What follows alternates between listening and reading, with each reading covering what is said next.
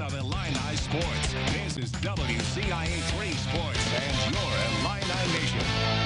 There's definitely a hatred, as I feel like we should have another Big Ten banner hanging in our rafters, but it's not there. Illini players still haven't forgotten how last year ended with Michigan. Less than 24 hours now from the rivalry with the Wolverines getting renewed. The Illini are hoping for a repeat performance from last March.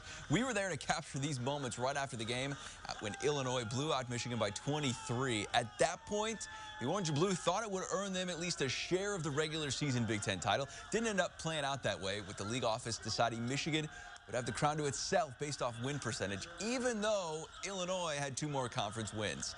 Now the two teams meeting for the first time since that fateful night in March. It's been a game circled on the calendar for players and fans for a long time, in part because of the talk between the two teams. Wolverines big man Hunter Dickinson said on social media over the summer, quote, "Nobody in the Big Ten, and I mean nobody, likes Illinois." And Illinois took that personally. But the way they talk on social media, the way our fans talk about them, I definitely feel a strong hatred and rivalry between them. Just two teams that's, I guess, don't like each other. I guess, we know we're going to get their best punches. There's going to be ups and downs.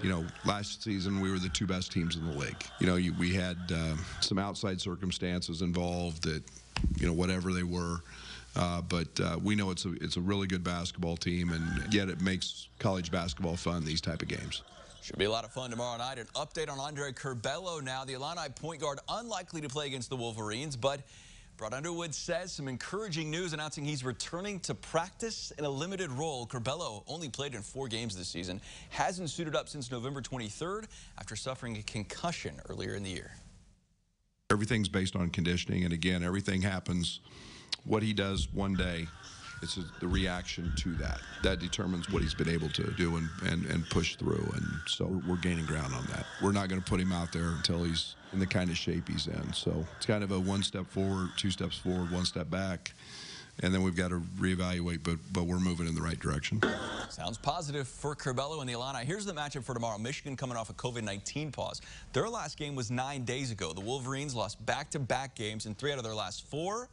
Illinois about a 9.5-point favorite, 8 o'clock tip on FS1. And for even more coverage, make plans to watch us at 6. Andy Olson will be live courtside. Then at 6:30, our Your Illini Nation pregame show with continuing coverage. Derek Piper from Illini Inquirer will be there ready to go for the game.